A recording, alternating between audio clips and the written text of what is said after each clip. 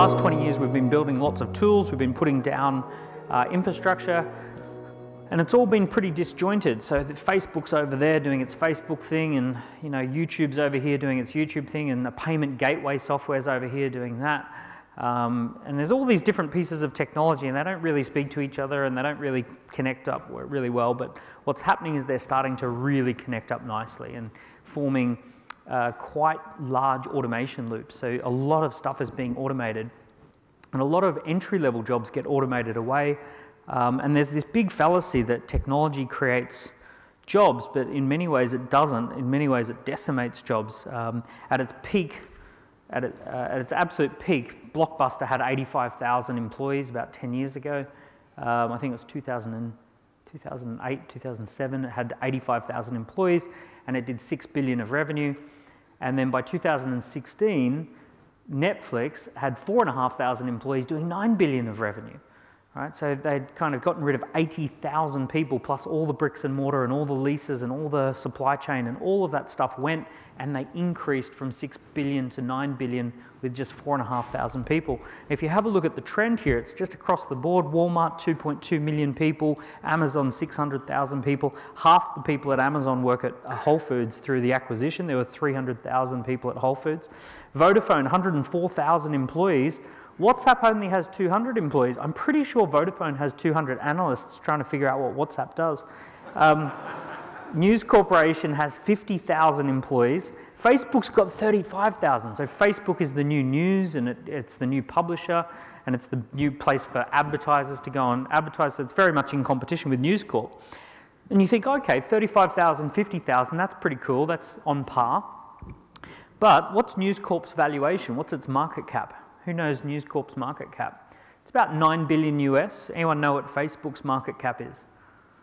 About 550 billion US, right? So Facebook typically fluctuates by News Corp every day or every few days. It's kind of doing a News Corp up and a News Corp down. That's just the noise for Facebook. Hilton Hotels, 165. Airbnb, 4,000, right? So Sky, 31,000 employees. Netflix, much bigger business than Sky, and it's only got 5,500 employees. So technology disrupts things in a really big way.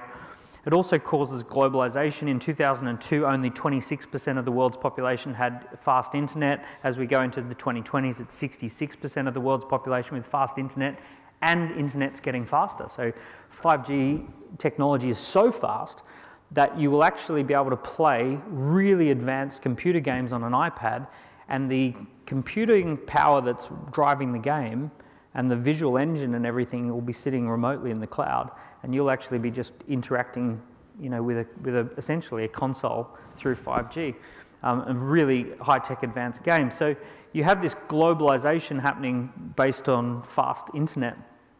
It's causing a kind of two magnets in the global economy. One magnet sucks income down towards, call it $100 a day. So if you're in a developing country, it's good news because you're getting more and more money. If you're in a developed country, it's bad news because you're getting less money. Essentially, an accountant in Birmingham is in competition with an accountant in Bangalore. My wife's using Receipt Bank last night, and she's like, how does it do it? How does it, is it AI that, translates? And I'm like, no, it goes off to India and they translate it and send it back. And AI does some of it, but it's actually bookkeepers in Bangalore. So it's essentially causing this curve, but there's also a secondary curve, and that is the globally leveraged. So people who are digitally leveraged, they've got digital assets behind them. And I recently spoke on a podcast, actually, with a 22-year-old woman who, she's got 130,000 Instagram followers, and I said to her, are you successfully monetizing your following? And she said, yeah, I do about 750K a year.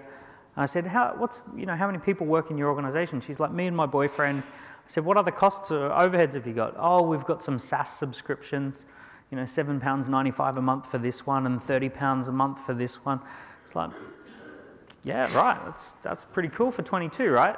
So she's digitally leveraged. She's got 130,000 raving fans, and she can turn that into a really exciting business very, very easily, mostly using just her phone as the key technology. The other thing that's happening here is de-professionalisation. De-professionalisation is essentially technology allowing very complex tasks to happen with minimal input. So if you think about this example is some nurses looking at some AI generated images that highlight what could be cancer. So a nurse can do the job of an oncologist with this piece of technology.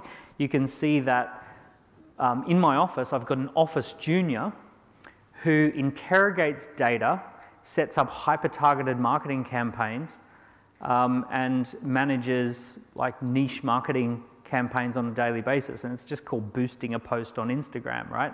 And it's essentially a very complex thing that a marketing professional would have done a few years ago, but can be done by an office junior pretty easily. So this is de-professionalisation. You guys are facing de-professionalisation in your industry. You can pick up an app on your phone and suddenly you've got, you know, what is fairly advanced software from a few years ago. Like 10 years ago, you wouldn't be able to do that yourself, and now you can do it yourself. In that piece of software, you can choose your personal preference about ethics. You can say whether you like companies that have women on boards. You can say if you like companies that are very environmentally conscious. You can create a risk profile. So it's de-professionalising a lot of industries.